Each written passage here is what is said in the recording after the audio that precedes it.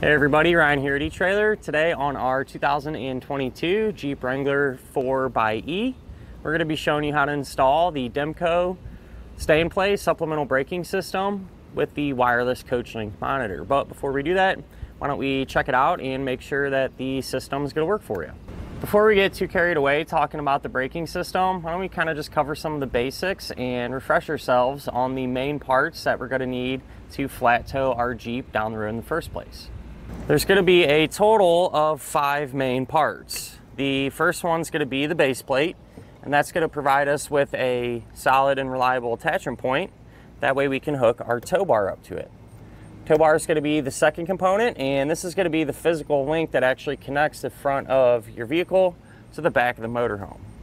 Third main component will be safety cables, and these are just there in the event of an unlikely disconnect. We're going to keep everything paired together. The fourth main part will be tow bar wiring, and this is going to transfer the lighting functions from the back of your coach to the back of your Jeep, keeping you safe and legal. You know, people around you know what's going on. And last but not least, the fifth main component will be a supplemental braking system. And what this is going to do is apply the brakes in your Jeep whenever you hit the brakes in your RV, helping to bring you to a more complete and predictable stop. With that out of the way though, let's talk about braking system. So before we, really dive into the details with this particular one, I want to talk about some of the others. That way you can even determine if this kit will work for you before you go any further. So when it comes to the Jeep, there's 3 big ones that we've had really good luck with. The Stay-In-Play, like we have here today, the Air Force One, as well as the Patriot 3. And those are all going to be used in a little bit different scenarios. So with the Stay-In-Play, this is going to be for those of you that want a permanent type system that'll stay on the Jeep. And you're going to use that if your motorhome has kind of your classic hydraulic brakes. If your motorhome has air brakes and you want a permanent type system, that's where the Air Force One will come into play. And then you have the Patriot 3, which is in a sense a portable type system. Those are going to work with your Jeep regardless if your motorhome is air brakes or hydraulic brakes. The thing with that is though, you're going to have to set it up and take it out every time you want to use it. Not really a huge deal because it just drops in for the most part, but that's always an option for you if you don't really flat tow that often, or if you got a couple of cars you like to flat tow or kind of constantly upgrade your car, your motorhome. That would be definitely one worth looking into. Whenever it comes to setting up a flat tow, you want something that's going to be really easy to figure out and don't take up a lot of your time, right? And once the system's installed, it doesn't get much simpler. There's going to be a box over here on your driver's side kick panel, and whenever you're ready to activate the system, all you're going to have to do is reach back there and flip the switch into the on position. One of the benefits to this system is the fact that it is proportional. So more or less what that means is the braking pressure in the Jeep is going to match the braking pressure that you apply here inside of your motorhome. And so essentially what that's going to do is slow everything down as one whole unit, and it's going to be much more smooth and predictable and so on. Just kind of give you an example that, let's say, if we're going down the road and we see a stoplight up ahead and you get 1/3 halfway down on the brake pedal, the Jeep is going to do the same thing. On the other hand, let's say if you're going down the highway and maybe a big accident up ahead, something like that, and you got to really stand on the brake and slow things down quick, the Jeep is going to do the same thing. So that's going to eliminate, you feel like the Jeep is kind of dragging you back, or, the Jeep's brakes aren't working hard enough and you're relying more on the motorhome to do all the braking. It's going to solve those issues and, like I said, slow everything down as one whole unit. While we're inside here, we might as well talk about the wireless CoachLink portion. So that's what this is. It's a monitor that plugs into your cigarette lighter, and this is going to let you know if your braking system is operating or not. So for example, I'll hit the brake and if the operating unit turns on at the back or in our Jeep, we'll get those lights to come on. All right, and then there's also a buzzer. So if the brakes are applied for a certain period of time, you can hear it to start beep, and that'll let you know, you know, if you're having a malfunction, if the brake pedal's stuck, or anything along those lines, when you're not expecting it to. Obviously, if you're sitting here holding the brake, you know it's going to turn on eventually. And but if you're going down the highway or something and that starts buzzing, well, you should probably check it out. If the buzzer, if you know you're going to be on the brake a lot, let's say if you're in stop and go traffic or something like that, you can always just turn it off, flip that off, and that way you don't have to listen to it beep at you, even though you know everything's good. So a good way to kind of keep an eye on things from inside of the cab and give you a little more peace of mind whenever you're flat towing your Jeep down the road. The system's also going to come with a safety device, which is this here. It's known as a breakaway switch, and there's a tether that just runs from it to your motorhome's hitch. And in the event of an unlikely disconnect, what will happen is this pin will get pulled, and when it gets pulled, the braking system activates and helps kind of get things slowed down and back under control. Other than that though, I mean, at the end of the day, this is a really reliable braking system. We do a ton of them here. I personally put them on Jeeps that are 20 years old and ones that are brand new. Even our hybrid model here today, it works, you know, that everything fits good, it's hidden, you know, the install's clean and everything else. So it's one to definitely think about if you're looking for a permanent type system and your motorhome has the hydraulic brakes. As far as getting it installed goes, like I said, on the Jeep, it's really not too bad. It's a lot of wiring and stuff, so set a good day aside, probably, you know, a Saturday to get everything in and set up. But, you know, once you do it, you're done. You know, it's a one-time deal. So as long as you stay focused, shouldn't run into too many issues. But speaking of that, why don't we go ahead, pull into the garage, and put it on together now. To begin our braking system install, first thing that I like to do is mount up our operating unit here. That way I can get our bumper back on and kind of start to wrap up some of the other things from our base plate and whatnot. And what I like to do is take the operating unit and mount it behind our actual bumper. So it works out pretty good. I like to mount this up to where all of our cords and stuff are facing the driver's side. It just kind of flows a little bit better. And there's these flanges on your operating unit, and they line up pretty well with the edges of the bumper beam. And so you can hold that, mark where the holes are, and then kind of start to pre-drill if you want to, and then come back with some self-tapping screws and simply run that in. And this thing is super solid. It's not going to go anywhere. And once we have this on, then we can actually get the bumper back on our vehicle and kind of start to build off of that. So I figured before we had the bumper on, probably get a better idea of what's going on with the operating unit position like this. So I went ahead and got our bumper back on our Jeep, and kind of just figured, why not check it out and see what we got going on back here now.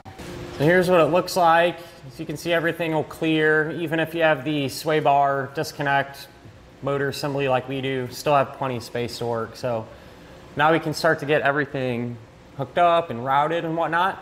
So with our Jeep being the hybrid, it has full electric assist brakes, and so we don't need to worry about actually teeing our vacuum line in. But what you want to do is take a piece of the hose they give you, cut maybe a couple inches of it off, push the hose on to the check valve there that's already pre-installed, and then take your other check valve and put the white end into the line towards the operating unit. So you want it to be like that, and then that's all we need to do from there. We don't need to hook this up to anything else or anything along those lines. And then what you want to do, which we'll show how this gets routed up in a minute, but you can take your nylon air tube and route this down from the top of the engine compartment down to here. And when this is down here, you can then tape these wires that come out of the operating unit to the tube, and also tape your breakaway switch wires to it as well. And then you can pull this nylon tube up, and that'll feed all the wires up into the engine compartment. Makes it a little bit easier. But Once those are all pulled up there, you can actually hook up our nylon air tube. And really what you need to watch out for with this is to make sure that the end has a good clean straight cut. So you can use a tool like this or a tubing cutter or even just a razor edge, cut it straight. You want to avoid using regular pair of snips because then it'll pinch and potentially create a leak. So I'll go ahead and cut that. Looks really good. And then on this side of the unit, just above this, there's a quick fitting that this will just plug right into. So there's that fitting, and with these, it's just a push to connect. So you just take that, push it in, you'll feel it kind of snap into place, and that's really all there is to it there. So now inside of the vehicle, we can get a couple other things mounted up. That way we can kind of get all of our wiring done at once. So on the driver's side here, in this area, along the kick panel, we're going to mount up what's called our G-force controller. And then along this bottom edge, we're going to mount up our wireless transmitter. So just wanted to give you a reference point on where we're going to be working, because obviously under the dash, things are a little tight and a little more difficult to see. So first things first, this is our G-force controller. And like I said, it's mounted up to the kick panel. I just use the provided screws to secure it. And whenever you're doing this, you want it to be as straight as possible. So, you want the knob to face the direction of travel. So this part, you always want it to face towards the front of the car. And you want it to be level. You don't want it to be sitting cockeyed or off or anything. So thankfully, this kick panel here gets us right where we need to be essentially. And that'll work out real well. There's going to be a handful of wires that come off the G-force controller. And we'll run those into the firewall in a minute. That way we can get them into the engine compartment. But we might as well hook up our wireless CoachLink so we can run all those wires at the same time. Right here is our CoachLink. There was a panel here under the steering wheel that I just popped off. You can just pull it off. And you don't have to do that, but I really just took it off so we could see better. So that's an option if you want to do that. But with this, I simply just zip tied it to this support beam right here. And then you're going to have a duplex type wire that comes off it. Eventually this will break into two smaller wires. But you're going to take that and your G-force controller wires, and pretty much directly above our controller up here, there's a factory grommet that you can use to run your wires out into the engine compartment. Here's a look at the grommet that I talked about. You are going to have to drill or punch a small hole through it to get all the wires and whatnot through there. And this is only going to hold true for the automatic transmission Jeeps. The standard transmissions, they actually use this to run some of their clutch cables and whatnot through there, but chances are pretty good. This day and age, everything will be automatic, so this is the route that you can run your wires through. Here under the hood, this is where our wires come out of this corner that we ran through the grommet, and the wires from our operating unit and our breakaway switch came right up through here. So like I talked about, I dropped our nylon tube down, taped the wires to it, and pulled them right up.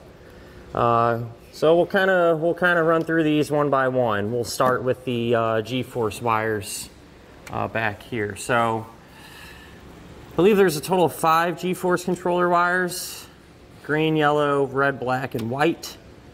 The green and yellow, that's going to go color for color on our existing diode wiring.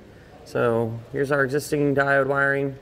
Cut the green and yellow one in half, strip back the insulation, crimped on a butt connector. Then strip back the other side, twisted the green wire from our G-force controller to the green diode wire. Same deal with the yellow. And then placed them both into one end of the butt connector, crimped them down. That completed that circuit. The white wire, so this one's a little different here. This is the white wire from our G-force controller. That's just going to be grounded. And I have one post that I've been using for all my grounds, which is back here. And tucked off in that corner. And with that, I just crimped on a ring terminal, slid it over that stud, and obviously tighten the nut back down.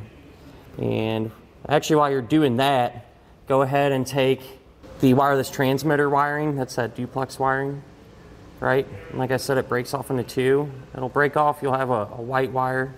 That can get grounded as well. So while you have that nut off, ground the transmitter white wire and your G-force controller white wire down to that stud. That way you only have to do it one time, or take it apart one time. From there, you're going to have a black wire from the G-force controller and a red wire from the G-force controller. Those are going to get connected to the wires from our operating unit. So red wire from the operating unit, right into there, really straightforward. And a black wire from the operating unit goes to the black G-force controller wire. So nothing too out of the ordinary there. If we start to kind of follow our wires back a little bit more towards the front, we have a couple more connections there. One of them will be the red wire from our wireless transmitter. So this is the other one that breaks off into the red. And that's going to run back and get connected like this. So that's the red wire from our transmitter. You're going to take the black wire from your breakaway switch, as well as the blue wire from the operating unit. Strip back the ends, pop them into one end of butt connector like that, then hook your red wire up there. And then the other connection is this one. All right, so you're going to have your brown wire from your operating unit and your orange wire from your breakaway switch. And did the same thing, strip back both ends, one end of the butt connector, and then coming out of the butt connector, I took an extra piece of wire that I had laying around. This is maybe 5 or 6 foot of it. Put it into the butt connector, and this is going to run over towards the battery. All right, so here it is, and ran it along through here. Keep in mind, everything's just kind of loosely installed right now too. Once we verify it works, we'll come back and clean it all up. That's going to run over to the positive battery where we can hook up our fuse holder and get it connected. Here's where our wire ends. Like I said, we need to hook it up to our fuse holder. And so I somewhat prepared this, and I'll show you how to make a butt connection. That'll apply to all the connections that we made. But fuse holder, one end gets a ring terminal, other end gets a butt connector.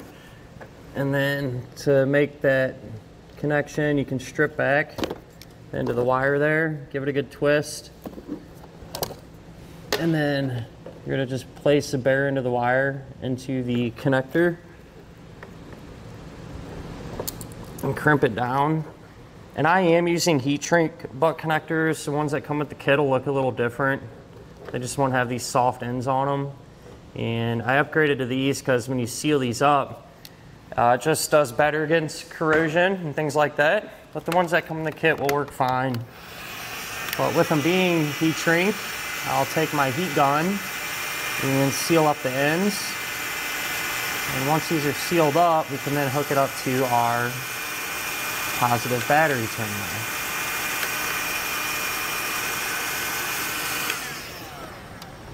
So if you look under here on our battery terminal, there's a handful of different studs we can use.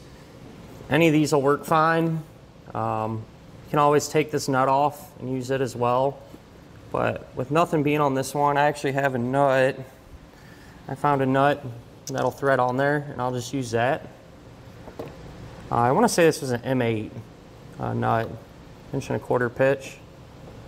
Pretty sure that's what it was, but make sure the fuse is not installed when you're doing this. We do that at the very end once everything's hooked up. You slide the ring terminal over, put this on, and come back and tighten it down.